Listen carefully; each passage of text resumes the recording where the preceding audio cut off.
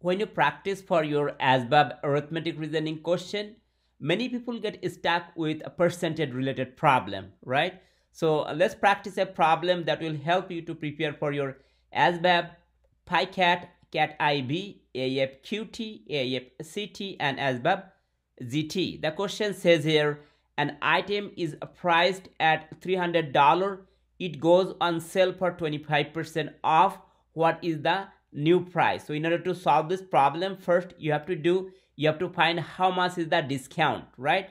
So let's do that. You have $300 original price and 25% off. So you have to multiply that by 0.25. Anytime you multiply on the percent, you need to make this percent into a decimal, and when you multiply decimal, forget about decimal. So you have 300 times 25, right? So that gives you 300 times 25, 75, right? After the decimal, you have two digit 1 2. You need to move two decimal places from right to left, 1 2, right? So that means the $75 is off, right? So now you have to subtract this $75 from $300. So let's do that. So 300 minus 75. So 5 to that becomes 10, that becomes 9, that becomes 2. So 10 minus 5 is 5, 9 minus 7 is 2. This is 2. So that is $225. So with that, the correct answer is